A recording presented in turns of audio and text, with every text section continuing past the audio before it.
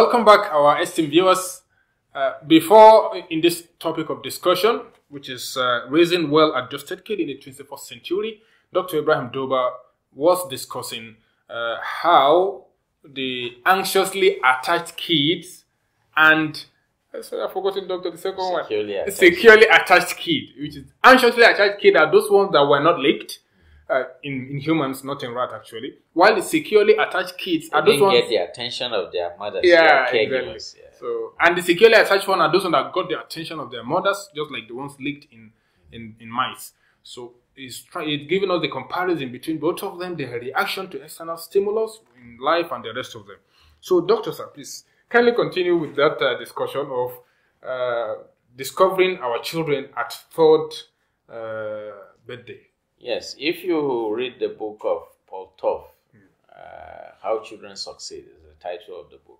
He mentioned the research by Mary Ainsworth, where he said that the researchers believe that early caring for babies gives them a secure base upon which they can explore the world.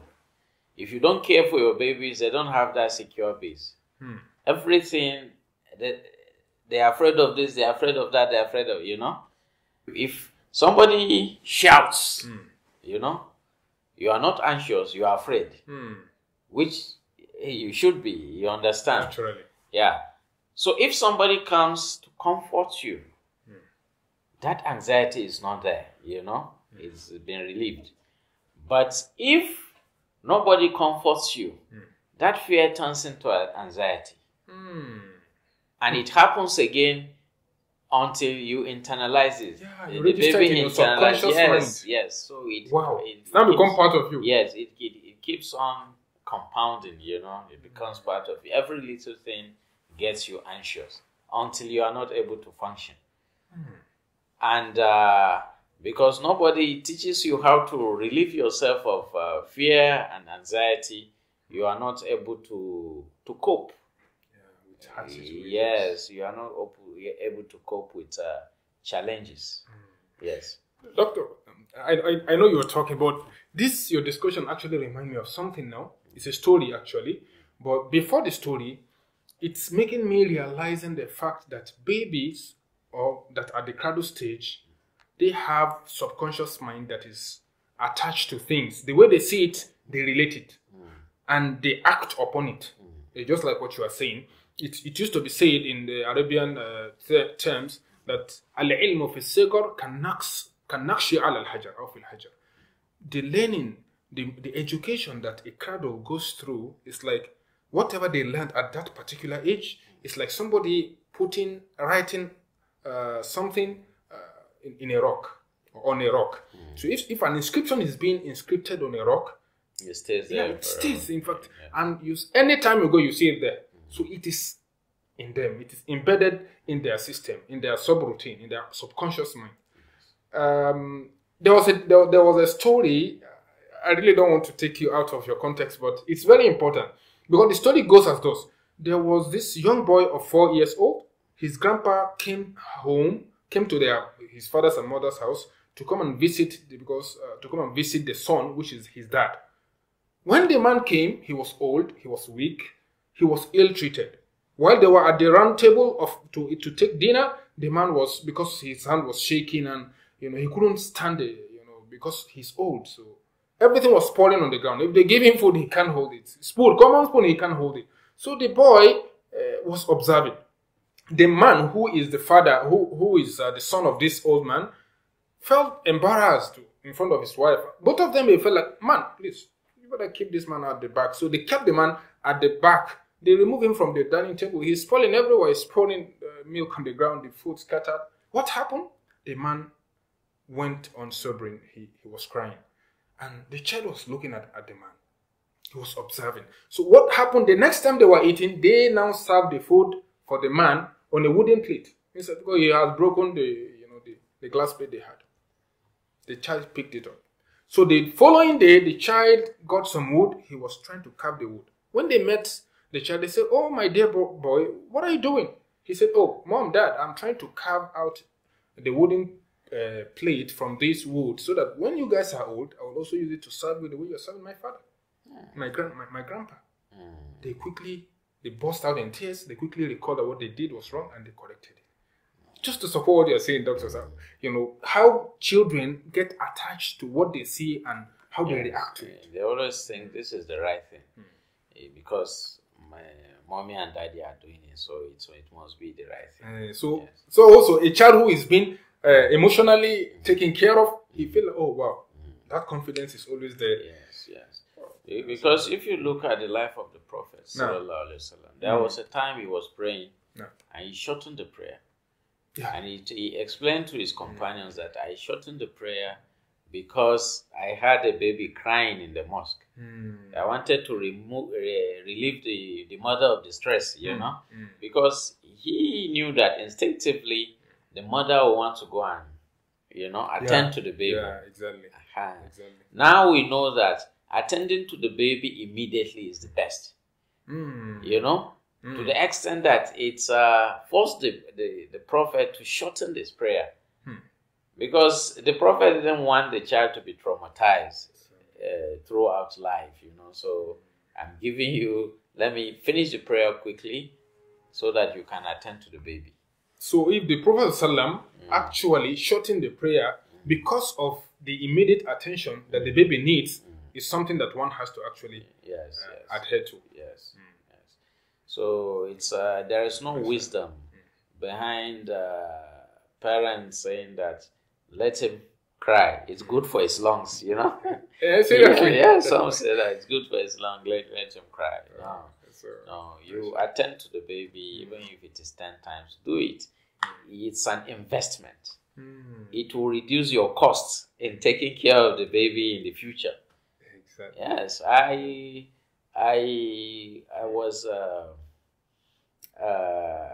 kindergarten teacher. I was a primary school teacher, and I could differentiate the children who were, who received immediate care, immediate attention when they were babies, and surprisingly, they are children of well-to-do parents. Do you see they are more confident? Yes. Exactly. When you talk, they talk back. Yes. They feel like, what do I need to get from you? They engage with you. Yeah. Constructively. Yes. Like my son, when we were abroad, at the age of 3, we came back to Nigeria, and before then, he could engage with you in a conversation confidently. But when we came, we put him in an Islamic school, and the teacher started beating him. So he lost the confidence. Wow. A child of 4 years old, you are beating him. To learn the Quran that is not compulsory for him to learn. Instead of encouraging the baby, you are beating the baby. Exactly, we are coming to that, in the next chapter. Seriously. When the Prophet said, "Lahu ajran," if so, you are struggling with the Quran, you have double reward, but you are beating the child. Exactly. Yes. We can actually see another example of giving kids attention and care at the time they need it most. In the same life of Rasulullah, when Al-Hassan, his grandchildren, Hassan and Hussein, Rasulullah will be in Salah, he will be in Sujud, they will climb his back. Rasulullah will not force them to drop down. For them to even have the gut to do that publicly shows how free they are with their father. And they will climb, Rasulullah will wait until they are satisfied. They will drop, Rasulullah will raise up again. Yeah. And you won't say next time, don't bring these children to the mosque. Of course, he didn't say that. Even in Mimbar, they will be disturbing, he will carry them. Yes. Even in Salah, he will carry them so that they will. So you see the kind of, what kind of he was what on Hassan. Yes. Unfortunately, we don't follow the practice of the Prophet. Wallahi. Because when I was in graduate school, I was taking my child to the mosque. But like all children, of course, he was too active, There was a day that he went and removed the cap of the imam. That's serious. The imam didn't bother. But there was a sheikh from Iraq. He told me, I said, stop bringing this child to the mosque. I said, but it's the sunnah, bring the children to the mosque. I gave him the example, the story you told now about Hassan and Hussein. He said, no, you can't use that now because At that time, the prophet was poor, so the house and the monks is the same. How does that affect it? Well, that is why I told you. He was a very knowledgeable sheikh, but we don't practice what the prophet practiced, and we give some useless excuses. Because the house of Rasulullah was closed, but the house of Fatima, where the grandson were, is not actually closed. So, yes. Allah. Well, alhamdulillah. And the baby that cried behind, they also came from somewhere. Exactly. Alhamdulillah. That's actually very interesting, and it really opened our eyes to see the necessity on how we should deal with our kids, our children, with open heart, making them feel free at home. If they're not free with their parents, it will be very difficult for them to exercise that freedom. And some of the things we blame them for, it's part of being an infant or being a child, You say, but why is he doing this? I've told the baby enough times, or I've told the child repeatedly not to do this. But that has been, children forget, So you have to repeat yourself. You show understanding at that age. It's in fact, the Prophet said, I was talking to Sheikh Nuruddin Lemo, and he said his child wasn't praying. And if you ask him, he say, I'm not 7 years old. Wow. Yes, I'm yet to be 7. Yes. I also have a daughter, Fatima. If you say, come and pray, say, no, I don't pray. Sheikh Nuruddin Lemo told me that he didn't ask him to pray, But now, as a twin or a teenager, he loves prayer more than everybody. Yeah. So we shouldn't force children to pray when even the Prophet didn't say they should pray. Before the age of 7, don't even tell them come and pray. Just observe them. If they see you praying and they join you, okay, you understand. But don't even say, the Prophet said, tell them to pray at the age of 7. And strike them lightly at 10. At 10. If they refuse to pray. So, we can't love Islam more than Prophet Muhammad sallallahu alaihi wasallam. Alhamdulillah. I think it has been very, very enlightening one. This topic, raising well-adjusted kids in the 21st century. We've learned a lot from this discussion, and the relationship between we and our children, why it should be strengthened, and it should be well adjusted so that they will not necessarily need anything outside the house for people to rely upon, to confide in, or people to find courage in. They've got everything they need with their mom and dad and the family in the house.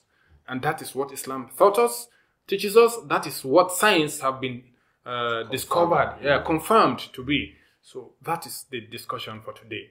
We hope our viewers have actually benefited a lot from this discussion. We hope Allah make it easy for us to imbibe it in our character, and we really appreciate the presence of our Dr. Ibrahim Doba, for taking his time coming over to discuss this issue for us to benefit from. Jazakallah khairan, sir. Thank you, our audience, and we ask Allah to make it easy for you and us, and we hope to see you in our next episode. Thank you for your time and everything. Assalamu alaikum wa rahmatullahi wa barakatuh.